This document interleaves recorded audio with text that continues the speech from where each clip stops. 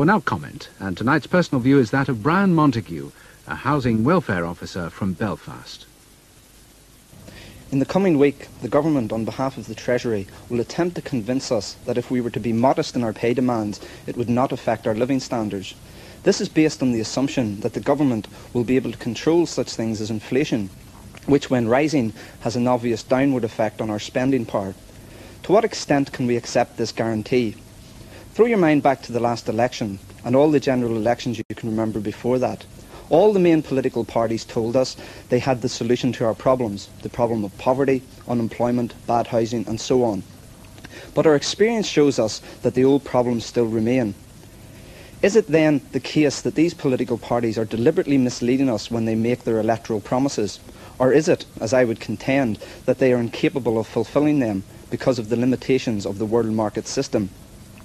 Take the field that I work in, housing. A recent inquiry headed by no less a person than the Duke of Edinburgh reveals that the housing position in this country is actually worse than it was 100 years ago. Yet there is an abundance of materials with which to construct houses, and the workers who could build them are suffering the misery of unemployment. Thousands of old people will have died of hypothermia this winter because they cannot afford to pay for fuel, whilst the Coal Board is struggling to implement the dictates of the market and cut back on fuel production.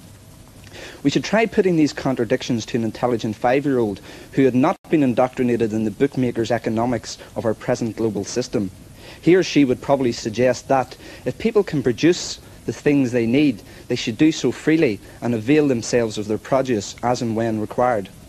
The 5-year-old child would not be aware that the legislators of all political parties have sanctioned on our behalf a situation where we are denied access to wealth-producing resources of the earth. Instead, these resources, including our own work, are under the control of a minority class in society.